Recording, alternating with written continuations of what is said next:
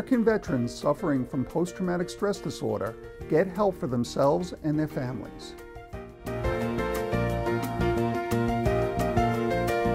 And Colleen Merlot joins us to discuss mental illness awareness and efforts to combat stigma. Well, you know, because of some of the tragic events that have taken place in our country, people have been talking about mental illness, but a lot of what they are saying is not based in fact.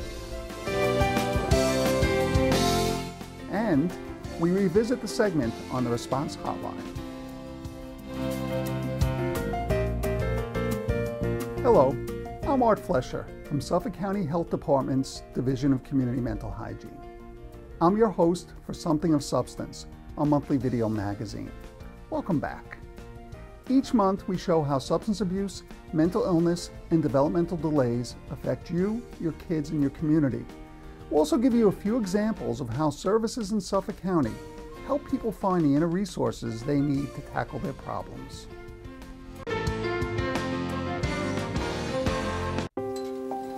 Where's Mom? Did she forget me?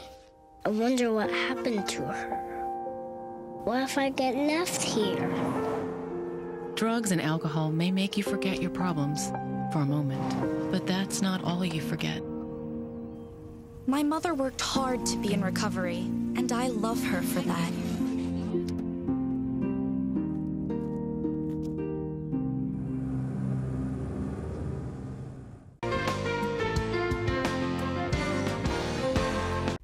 Soldiers who have served in combat often experience difficulty readjusting to civilian life. The psychological effects of their military experience often have a lingering and detrimental impact on all aspects of their lives. We spoke to some experts and veterans who shared their knowledge on this mental health concern.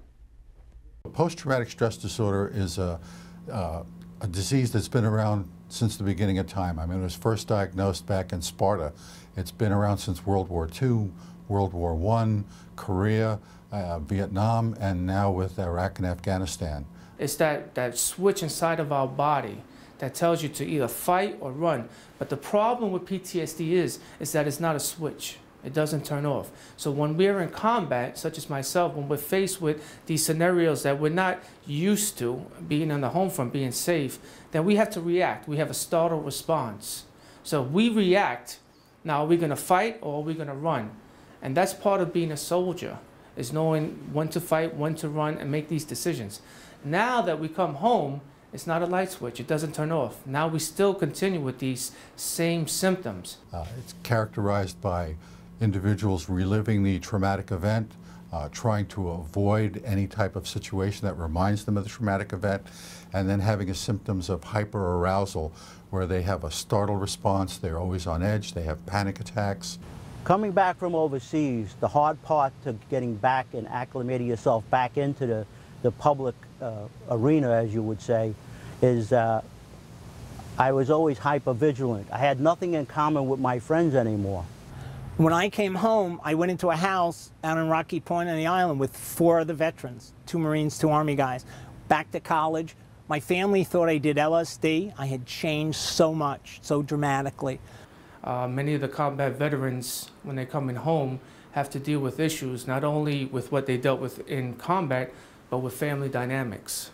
And that's a big factor in a veteran healing.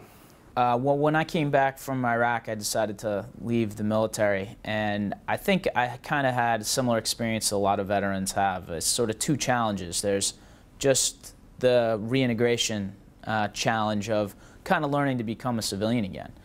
But then I also was struggling with what I didn't realize at the time was post-operational stress.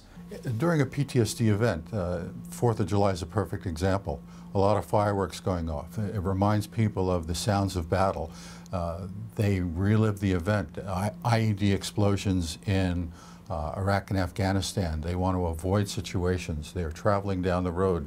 They're going under an overpass. The hyperarousals there, the sense of awareness, trying to avoid the overpass. Is there going to be a bomb? Is there going to be something under it? The chemicals that are dumped into your body for the panic attack. And I had a high startle response, so any unexpected noises resulted in a really bone rattling and sickening kind of reaction.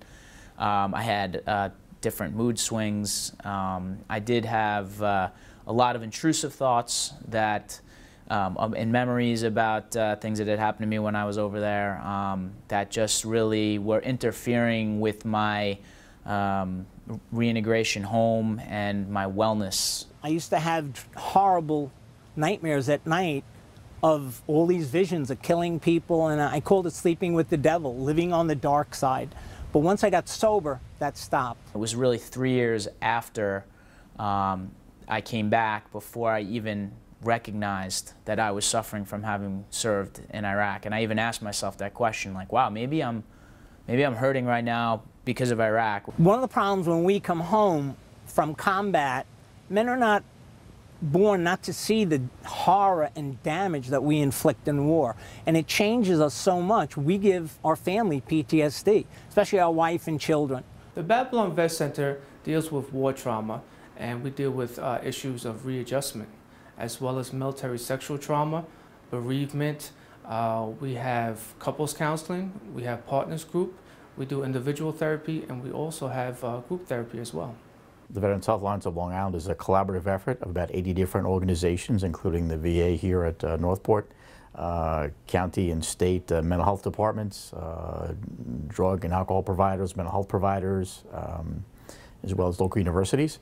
And our mission is to promote the health and well-being of Long Island veterans and their families through advocacy and a broad array of services. Soldiers find out about the Babylon Vet Center through numerous outreach events that we attend in the community, as well as referrals from the VA and other organizations that assist veterans, such as the Soldiers Project and other community organizations. The Soldiers Project is an organization. It's a group of volunteer social workers, doctors, psychotherapists, family counselors that provide free, confidential psychological counseling for the vets who are returning from Iraq and Afghanistan and their families. The treatment protocol that we use here at the VA is real evidence-based treatment. We do a lot of prolonged exposure, which is kind of reliving the event, doing relaxation techniques to help deal with the feelings that come up. There's cognitive processing therapy that we use.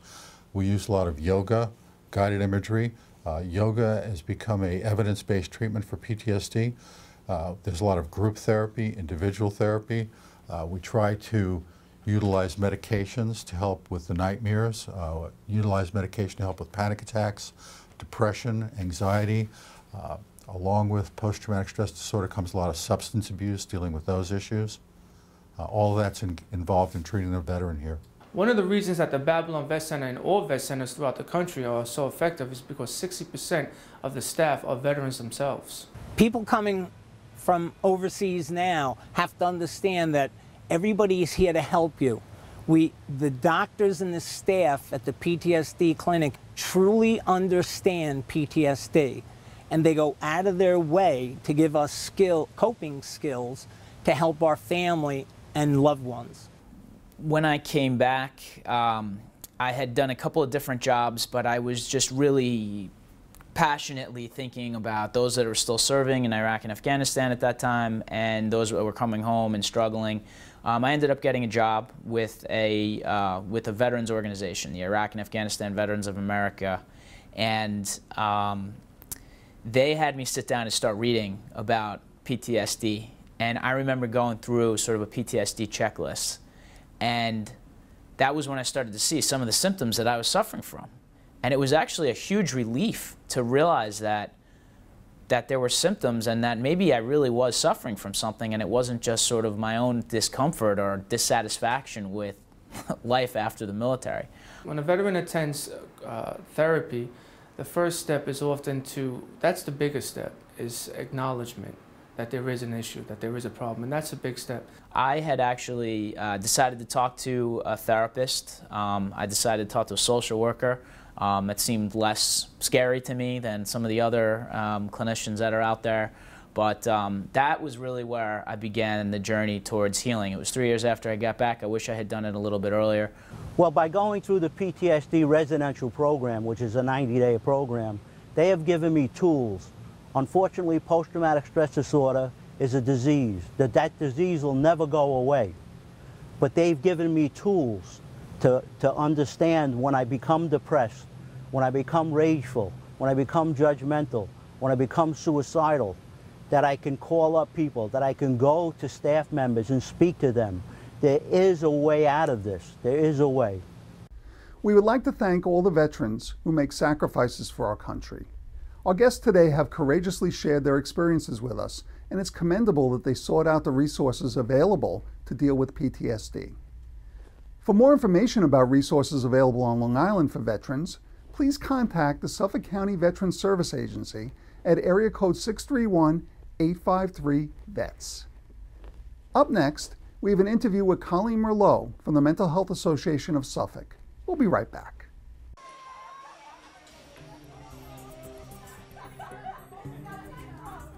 They'll be fine, I hope. What if you could prevent a young person from getting hurt or killed? What should I do?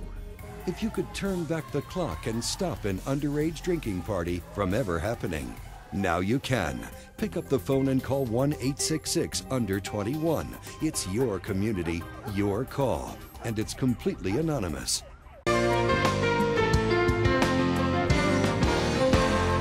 Challenging the stigma associated with mental illness has been an ongoing campaign for the Mental Health Association of Suffolk.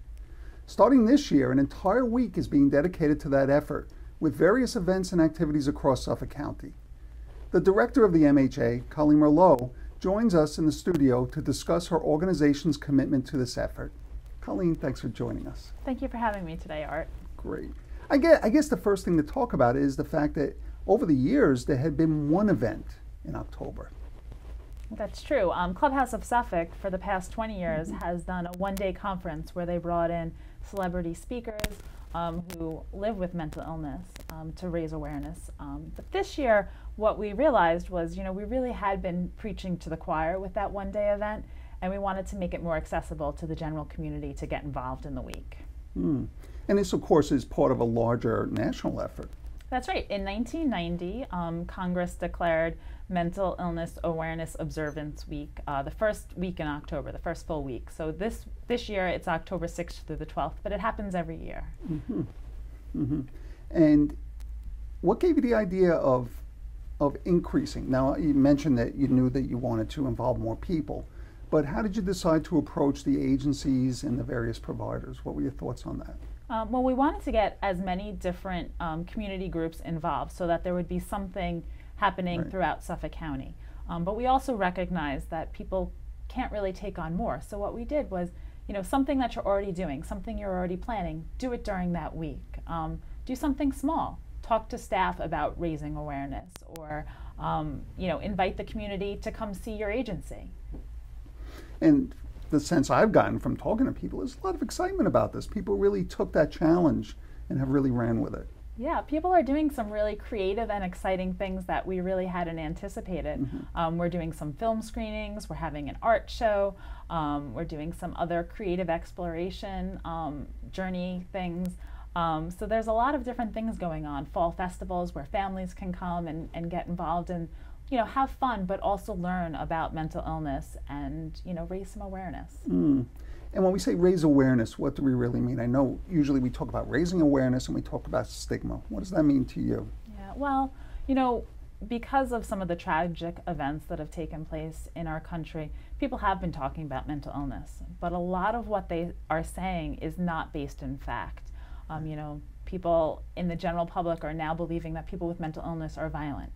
And you and I know that that's not true. More likely to be victims. More likely to be victims. But people don't believe that because that's not what they're hearing. So this is a week where we can really, dispel some of those myths and talk about the fact that, 1 in 5 people have mental illness.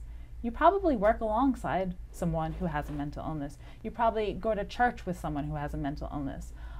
So people with mental illness are all around us, leading lives, productive, healthy, happy lives. And we just want to highlight that that's really the face of mental illness. And of course, one of the ways you're doing that is really inviting programs. In one case, one of the films is going to be a challenge to bring somebody that's never been involved with any of this to kind of experience it.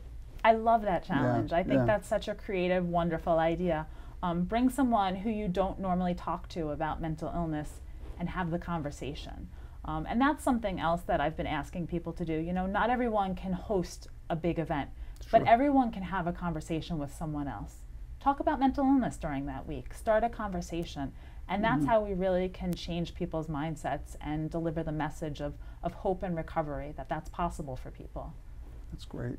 And have schools or libraries or anybody else gotten involved in this? Yeah, we have a lot of different community groups involved. We're doing presentations in the library. Many libraries are also hosting, you know, their featured books that month will be around mental illness and recovery. So we have gotten a lot of different community. I'll be speaking to schools actually the week before and that week to students and to teachers about mental illness and the warning signs and what people can do to get help if they need it. That's great. And how many events are there at this point? Well, there's over 25 at last count, but we have been adding more. We do have an online calendar that people can visit to get more details and to find something local in their community that they may want to participate in. And that website is miaweek.org. How does this fit in overall to the MHA mission? I mean, it seems integral. It seems that this is exactly what the MHA is about. I mean, so much of what we do is really about educating the public and promoting mental illness awareness. So this really is key to our mission. It ties in really well with, you know, the overall mission for us to educate the community. And it sounds to me like when you first started thinking of this, when it was just a kernel of thought, you probably didn't imagine it would get this big, huh? Not the first year, you know. I didn't want to set my expectations too high, but they far exceeded what we really thought we could accomplish. You know, the community of mental health providers have been so responsive and really very energized. You know, we have postcards that we've put out, and I walk into a place to put them down and they're already sitting there. So people are getting the word out, and you know, it's really a wonderful community effort this year. Okay, great. So again, what's that website? It's www.miaweek.org. That's great. And we certainly encourage people to look into that and check out one of these events, because it could be catching a movie, it could be seeing consumers and hearing consumers talk about their recovery, family members talking about how it's affected them. And in general, I think what's going to happen is as people go from place to place and just see, like you said, simply a book in a library, it's going to make them think, oh yeah, mental health. What do I know about mental illness? And it starts to get people thinking. That's really exciting. Yeah, that's our goal. Great. Thanks so much for joining us today. Thank you, Art. All right, great. We'd like to thank Colleen Merlot for sharing her expertise on this important topic, as well as continuing to raise awareness and challenge stigma regarding mental illness. Up next, we have an archive segment on the Response Hotline. Stay tuned. Are you feeling down or anxious? Perhaps you've suffered a loss recently, or you're involved in a difficult relationship. Maybe you need food, shelter, help with financial problems, or just someone to listen. Whatever your concern, you'll find a caring, accepting person when you call Response. Their volunteers will give you all the time and information you need, night or day. Call 751-7500. It's anonymous and confidential.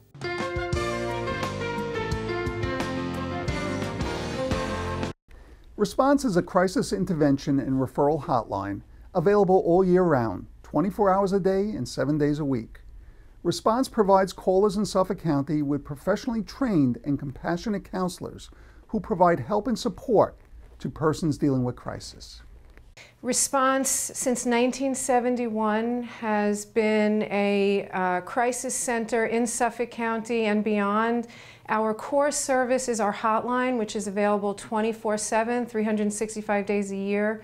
It's free. When you receive a call, it could be range from anything from financial problems to people who are lonely to people who are thinking of committing suicide or know somebody that's thinking of committing suicide. Our core mission is to provide people going through any type of life crisis with that free, accessible, caring human response anytime they might need it.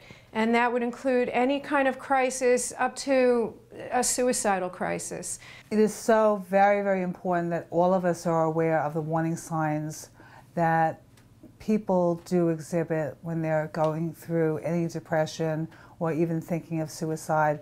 Warning signs for depression and suicide fall into two major categories. There are warning signs that you will hear. Somebody will say something. It could either be a very direct thing that you will hear. In other words, somebody will say to you, "I don't want to live anymore." That's a very direct verbal warning sign. Or it could be more indirect. Somebody might say to you, "I just can't take it anymore. Life is just too much." Or it could be behavioral. Warning signs could be behaviors that you observe. Behaviors such as isolation, reckless behavior, moodiness, constant crying, unable to function. Depression does affect people not only physically, emotionally, psychologically. It really affects every area of our life, our ability to function in school, at work. And behavioral warning signs can be direct or indirect as well. A very direct behavioral warning sign would be me saying to you, "Please take this prized possession of mine. I don't need it anymore. I won't have any use for it anymore." That could be a very direct warning sign, or hoarding pills, or researching things on the internet. So warning signs fall into those categories, but understand too that suicide is a very complicated behavior. So you take the warning signs along with risk factors, what we would call risk factors, things that we know about this individual in terms of their family history, or if they use drugs or alcohol, or if there's a mental illness. So you take the risk factors along with the warning signs, and they come together in just the wrong way at just the wrong time, and we would call that the perfect storm. Right, so the purpose is really not to fix anything or anybody, and you couldn't do that on the phone, not knowing them and not understanding the history. So the purpose really becomes to help lower their anxiety level and help them through the crisis. The main goal of crisis counseling would be to lower anxiety so that people can get to a place where they can think through their own best next steps. And that is the main goal of crisis counseling. In addition to the hotline, we have an online crisis counseling program. We have a bilingual hotline. We are back up to probation for runaway and homeless youth. And we have a very active community education program. Well, primarily my responsibility is to educate and train and supervise some of the all of the educators in the community for response to Suffolk County. And what she does is she coordinates all of our presentations in middle schools and high schools throughout Suffolk County. We get funding through the Youth Bureau with a special focus on adolescent suicide prevention. So we have educators that go out and teach kids about active listening skills, how to help a friend, the warning signs of suicide and depression, and telling kids about how to access our services. As a training coordinator, what we're looking for in terms of our volunteers, we're looking for people who are willing to listen, who are open to learning a new way of communicating. We use a lot of active listening skills. We're looking for people who are open-minded, who are non-judgmental, and are willing to learn a new set of skills. The training that's received here is, in my opinion, is terrific training. They're very, very careful about how you do it, that you follow the rules, you do it the proper way, and there's constant training and constant supervision, and so that you know that you're doing it the right way. We're also looking for people that are willing to make a commitment of at least 6 months. And they only need to be 18 years or older. They don't need to have any specific type of education or background to volunteer with us. So on a personal level, what I get out of being a crisis counselor is the ability really to help people that are in need on a one-on-one basis. And that gives me just a lot of satisfaction in being able to do that. So when I started out as a volunteer here, the thing that I remember being the most fulfilling initially was I felt like I was coming home. It was a new place. I was new to the area, and The other volunteers and the staff were so warm and welcoming. It was like this wonderful pocket of the nicest people in the world, and I looked forward to going there every week. And I really enjoyed talking to the callers. We have such a wide variety of callers, but I really felt like I was helping in a very direct way. And it made me feel like I was contributing something, and there was a real satisfaction. There was an immediate gratification in knowing that I was making a connection with someone over the line, and that I was making a difference right away. Many people wonder how people find response, and there are many different ways. One way is through our community education program. We reach thousands of Suffolk County youth in middle schools and high schools through our community education program. We also do trainings 2 or 3 times a year at a local university, and in promoting those trainings we reach out to local colleges, libraries, we do public service announcements, we are in the Yellow Pages, and finally another way people find out about us is through the National Lifeline, which is a toll-free number that you can see sometimes when you're driving on the New Jersey Turnpike. We're part of that network. So there are many different ways people find out about us, but we're always looking to let the community know about us. We don't want to be the best kept secret in Suffolk County. We want people to know about us so that when they're in crisis, they know where to turn. We'd like to thank Response of Suffolk County for their tremendous work as a crisis intervention community resource.